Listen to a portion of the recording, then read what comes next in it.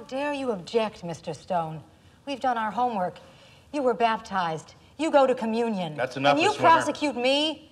All the abortions in that clinic are murder, and you know it. Your Honor? It must stop. Miss Swimmer. Mary Donovan's death was tragic, but if it prevents one abortion, the scales are balanced.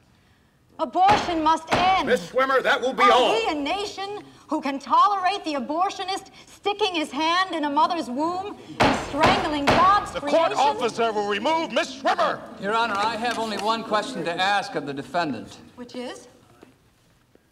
If abortion is murder, no matter how you feel about Mary Donovan, aren't you guilty of the murder of her unborn child?